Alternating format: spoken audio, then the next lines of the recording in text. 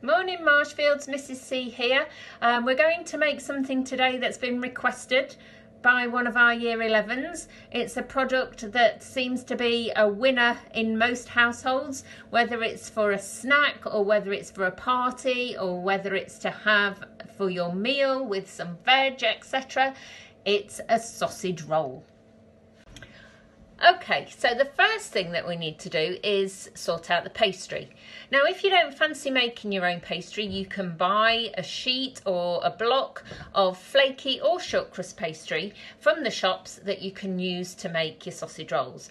But I thought it'd be a good idea to make some short crust pastry, as it's quite easy. You only need three ingredients and some cold water to make it, and it really is a good thing to make to get some science in there as well. So we'll have a little chat about that as we go along. So the first thing that I've got in my bowl is 150 grams or 6 ounces of flour, plain flour or self-raising flour. It doesn't really matter, and again, each household perhaps has their own flour that they tend to use. I know that my mum has always made her pastry using self-raising flour, but me, I tend to use what I've got in. Okay, but mum's pastry is delicious. So whatever you've got, plain or self-raising flour. Into that we're also going to have 50 grams of butter or margarine, and if you've got it, 25 grams of white fat. Okay, so whatever the amount of pastry, short crust pastry we're making, it is always half the amount of fat to flour. So it really brings in your maths work, your ratios. So if we've got 6 ounces of flour or 150 grams of flour, we're going to have in total 3 ounces of fat or 75 grams of fat. Always half the amount of fat to the flour that you're using.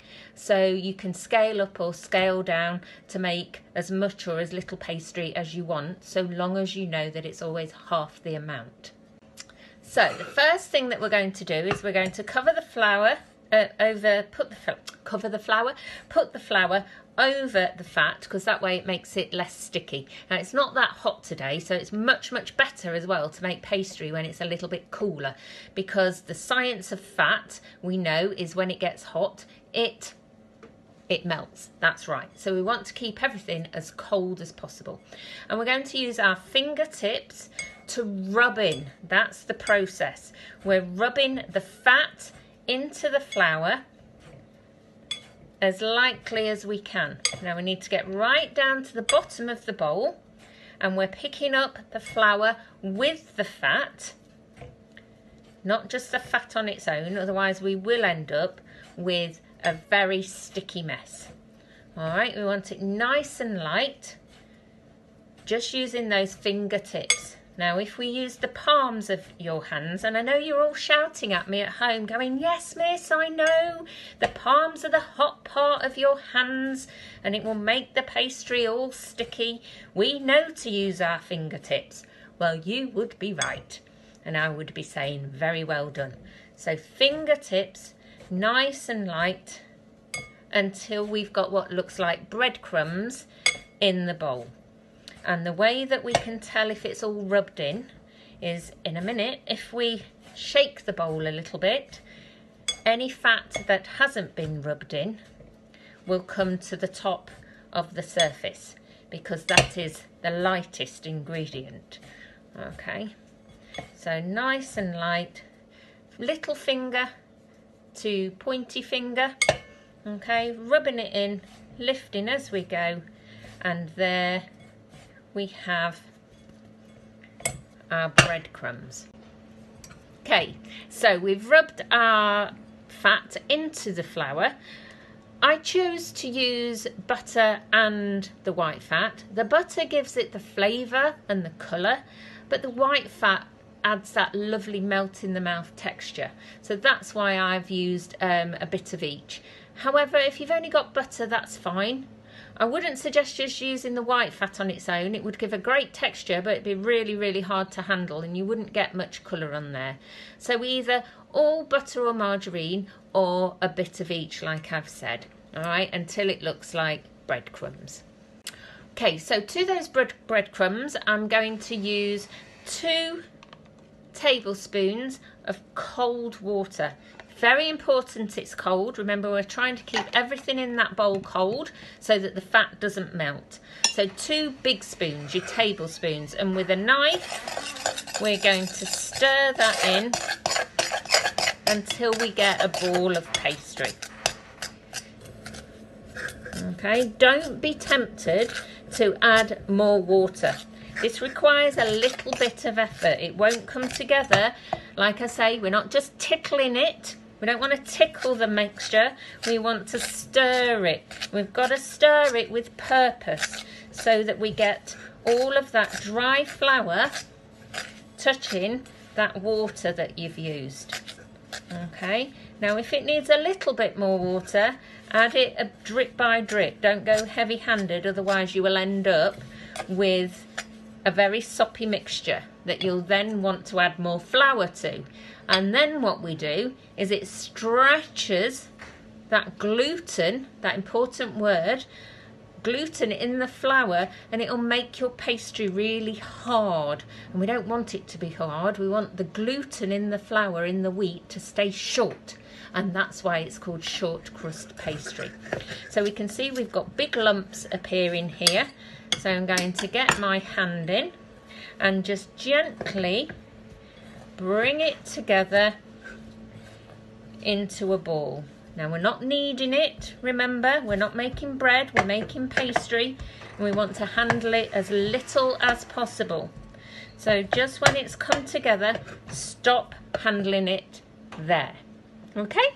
Okay, what we're then going to do is on a floured board, we're going to roll that pastry out to the size of an A4 sheet of paper. Okay, so we're going to roll and turn. Roll and turn. Never turn it over, just keep turning it round. And if it cracks, don't screw it back up again, just pinch the sides. Alright, we want to handle it as little as possible. If we keep screwing it up because we think we've done it wrong, then it's going to be as hard as anything.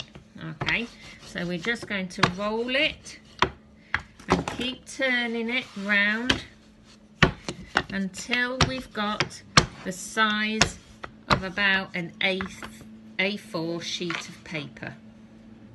Okay, so I've finished rolling out my pastry. It's in a big rectangle. Sheet of A4 paper fits on there, so I know that I'm roughly the right size. If you haven't got a rolling pin at home, you can use something like a bottle. Okay, so don't think, oh, I haven't got the equipment. We can always, what we call, improvise. We can find something in the home that will help us do the job. All right, so a rolling pin is great, but if not, I'm sure we've got some bottles knocking around that we could make sure are clean and have a roll out like that, but be careful if they're glass. Otherwise, you can buy pastry like this already rolled from the shop if you wanted to do that, but I prefer to make my own because, like I say a lot, we know what's gone in it, okay, if we've made it from scratch. So our rectangle of pastry we're now going to cut roughly in half, so those math skills coming in again, lengthways. Okay, so we have got 2 long rectangles of pastry. Okay, now for the filling. You can use 8 sausages for this, or some sausage meat if you've got that in, or if you can find it in the shop. All right, I'm using corn sausages, so vegetarian sausages, but whichever sausages you want to use, you're going to take the skin off by just slicing down the middle and then peeling that skin off. Now if you've got meat sausages, the skin will come off a lot easier and you can kind of just squeeze the sausage out of the opening at the bottom. Vegetarian sausages are a little bit more tricky. Okay, and then we're just going to crumble the sausage meat into a bowl. And you can just use the sausage meat as it is, or, you know me, always one for getting a little bit of healthiness in there.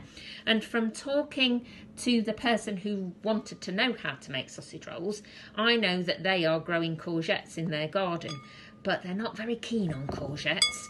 So I suggested that this is a great way to get some veg in your diet by adding some grated vegetables to your sausage meat. And what I'm going to use today is a bit of courgette out of my garden and a little grated carrot, and we're going to put that into the sausage meat mixture and we're going to give it a good old squeeze. Okay, to this you can add your own herbs, you can add some flavourings in there, you can add some onion, however you want to make your sausage rolls, personal to you, or you can just use the plain sausage meat. Okay, but make sure you give that a good mix. Okay, so hopefully what you can see now is I've divided the sausage meat mixture in the bowl in half, and I've put one half in a line down one of the thin rectangles and the other half of the sausage meat mixture on the other half. So making it like a sausage shape, okay, rolling the sausage meat until it goes down the centre of the pastry. We're then going to get some beaten egg and we're going to put some of the egg along one side of the pastry, and that's going to act as the glue when we roll the sausage rolls up. Okay, like so. Now this bit is quite tricky. You might need a bit of help, but it's also very good for your motor skills, your fine motor skills. And we're going to start with the edge that hasn't got the glue on, the egg on, and we're going to roll it until it folds over itself like so.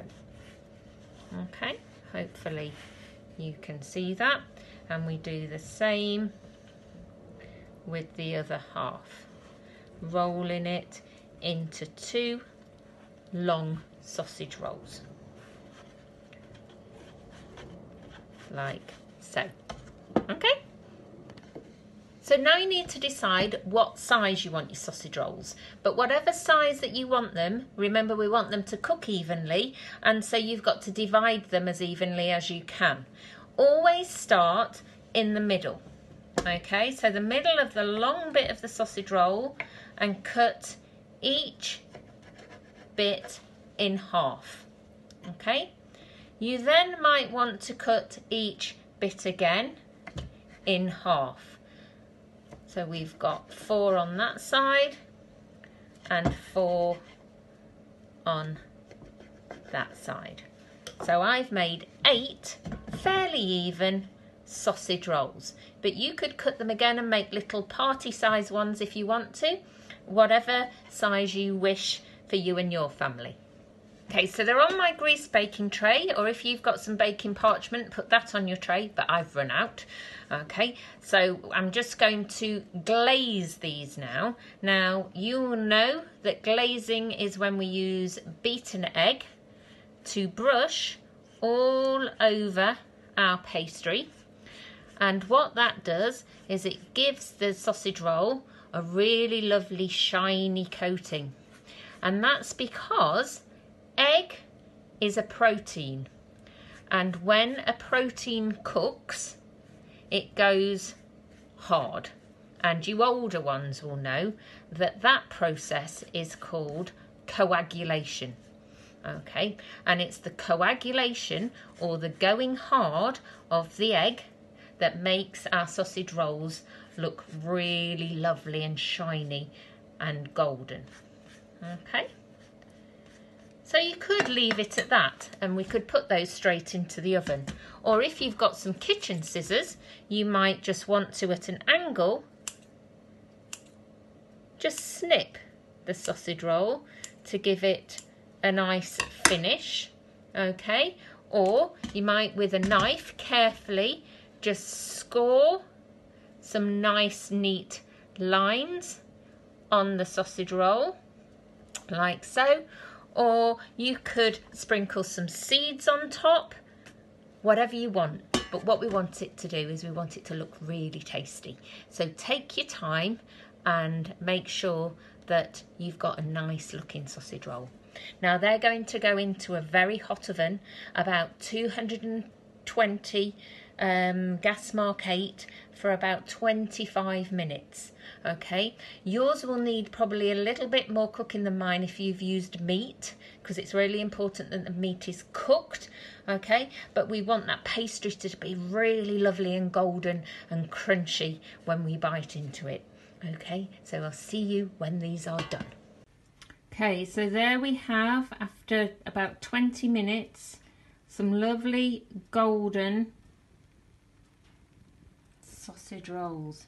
Now I need to cool these quickly and secretively before Mr. Kavanagh smells them, or for that matter before Dexter the dog gets a whiff of them. Dexter, we should sneak in and pinch a fish sausage roll. Make sure nobody's looking. Here we go.